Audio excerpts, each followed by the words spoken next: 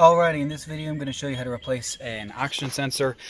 I was noticing that this van was idling pretty rough, so I'm like, let me plug in the, I have one of these OBD2 scan tools here. This is the blue driver. It's like $100 off Amazon. Very handy to be running codes on the fly, but I wasn't getting an engine code. Had no engine light or anything, so I looked at my live data, and as I'm looking through, everything's looking relatively okay, although I noticed right here, this O2 Bank 1 Sensor 2 oxygen sensor shows no voltage.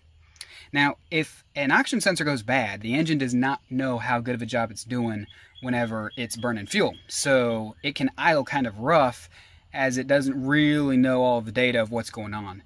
Now, this van has 3 different sensors. You have Bank 1 Sensor 1, Bank 1 Sensor 2, and then Bank 2 Sensor 1. That's it.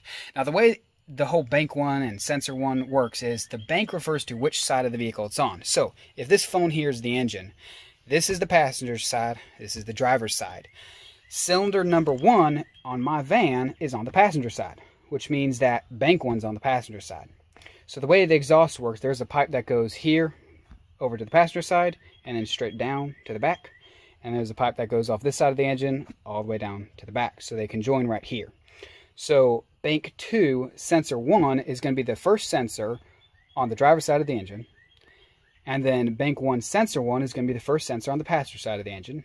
And remember, this pipe goes into here and then all the way back. This sensor all the way in the back is on Bank 1, the passenger side of the engine, but it's the second sensor, so it's Sensor 2. So whenever you're looking at your computer here, or your phone, it shows Bank 1 Sensor 1, and then Bank 1 Sensor 2. The Sensor 2 shows no voltage. So obviously we know we either have a bad sensor or bad wiring going to that sensor. So what I did is I went ahead and I took out the sensor, and that's right down here. It is a pain to get this out. If you're going to try to take this thing out, make sure you have enough strength to do so. I barely had enough, and that was using a very large wrench that I had to borrow. This thing, after 19 years of almost being rusted onto the exhaust pipe permanently, I mean, it's a pain to get these things off. It's very simple though. You just disconnect the quick connect and you unscrew it. Remember, righty tighty, lefty loosey. This sits on the top of the exhaust pipe, and I'll show you what that looks like here in a minute. So if I'm looking down at it, it has to spin this way in order to loosen it. But if you're upside down, it looks like it's spinning to the right. It's not though. So when you're upside down, you have to spin it to your right because you're actually turning it left. Hopefully that doesn't confuse you too much, but anytime you're upside down, you have to turn to your right because that's really making it turn left. Alright, so we're underneath the vehicle now. Now that's the front end right there. So there's that pipe that goes to the driver's side of the engine, and there's the pipe that goes to the passenger side. And then here's our big main catalytic converter. And I'm upside down, so pardon the shaky phone. But here is the muffler. There is the back end of the catalytic converter, and right up here is where the oxygen sensor goes. So what we need to do is just plug in the new oxygen sensor, and uninstalling it is, the exact opposite of plugging it back in. Here's the new oxygen sensor. Have that little protective cap to take off, and it just goes right up top here. Trying to hold the camera so you can best see that. And we just put it down in there and start turning it right to tighten it. Remember, righty tighty, lefty loosey. Alright, it looks like it's in there now. And now I'm just hand tightening it as best as I can. Allowing this cord to spin, because if you don't allow the cord to spin, you're going to break the wires. So you have to allow this little thing to spin. And it's very difficult to even get under here, but thankfully there's some working room. Alright, that is now just finger tightened for the time being. I'm going to loop this around one more time. And this little heat shield, I'm going to push it up towards the top end, right over there. That way there's as much heat protection on the top of the wires right here. Now, as far as where this end plugs into, I went ahead and popped this little guy out of here. you have to just push this heat shield pretty hard, which I guess at some point it got bent or something. And what you need to do is just take your little connection here, and it's a quick connect, so you literally just pop it in and it'll click into position and you're good to go. Just pop that back behind the heat shield, start up the vehicle, and we'll see if we are getting data from this O2 sensor. I'm going to go ahead and just tighten this a little bit more, but I'm going to need two hands to do that, so I'm not going to be able to show you that part, but it's pretty self-explanatory. You just unscrew the old one and screw the new one in and unplug the old one, and these connections I've shown you before in previous videos how they work.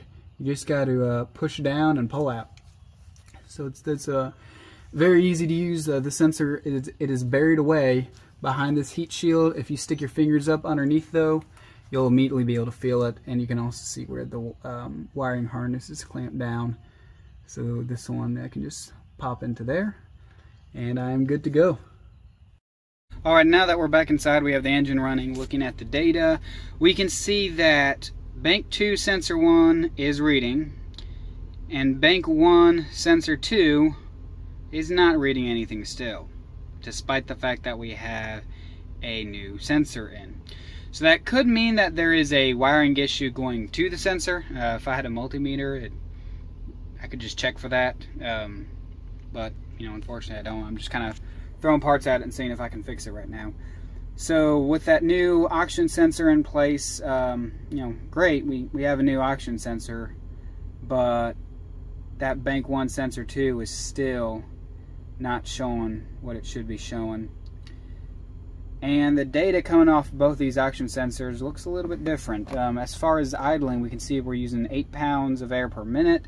Pretty normal for one of these things. Our throttle position is a little bit high for my liking, but good enough. Our timing advance is not necessarily smooth, and that's kind of problematic. That basically just lets you know that your engine's idling rough. It has to change the timing just ever so slightly depending on the RPM of the engine, and we can see there's the RPM down there, and it is relatively consistent. It's not like it's shaking or rattling.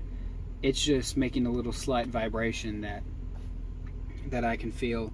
There's the calculated engine load value that's basically showing you how much load is on the engine. So for example, if I turn on my AC, let's turn on the AC unit. You notice that popped up from 23% to now it's at about 25.5%. Once I turn off the AC, it immediately drops. So the more work you have on the engine, the higher that calculated load value is going to be. Right now, you know, it's just sitting at around 23.9. That's pretty typical, pretty low. The RPM is nice and low at 600 and we'll say about 30. Now, fun fact: if your air filter is all plugged up, that calculated engine load value is going to be a little higher, because the engine's going to have to struggle to try to pull in air. So if you're noticing that your vehicle is just really sluggish for no apparent reason, check your air filter. Sometimes just a bad air filter can be the cause. But if I give the engine a little bit of rev, you can see my throttle position went from 18 to 20%, and we're still getting no data.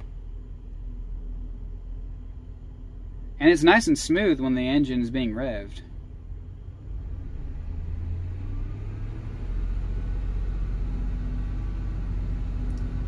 It's 1018 or 1800 RPM at 20% calculated load value. And we're just sitting in park right now. Throttle position at 20%. 2 pounds air per minute. And everything seems to be just fine.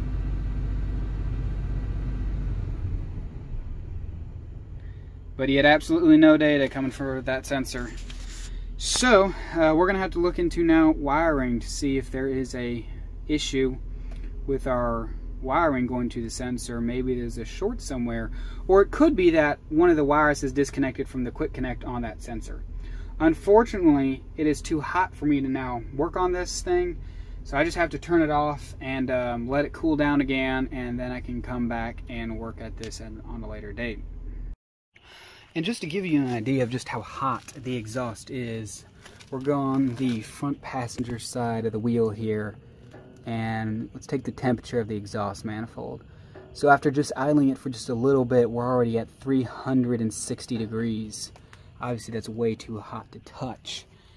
So just be very careful. Even if you idle for a short amount of time, that does not necessarily mean that you can just go ahead and start touching things on the exhaust. I can feel the heat on my hand. So it's 112 on the heat shield. Let's test the pipe itself. 250 degrees. Test that one. 161, 170, but we're a little too far away for it. The heat shield is 91. That joint right there, 190 degrees. So yeah, there's no way we can work on this thing right now, even though we just had it idle for just a short amount of time. So be very careful when going back to working on an exhaust after running the engine. It'll heat up a lot faster than you realize. Unfortunately, I was not able to fix my issue, but if you were wondering how to replace an oxygen sensor, I hope this helped. Let me know in the comments if you have any questions about things related to Ford Econolines, and I'll have to update you whenever I find out a fix to this issue. In the meantime, thanks for watching, and if you have any questions, just drop them in the comments.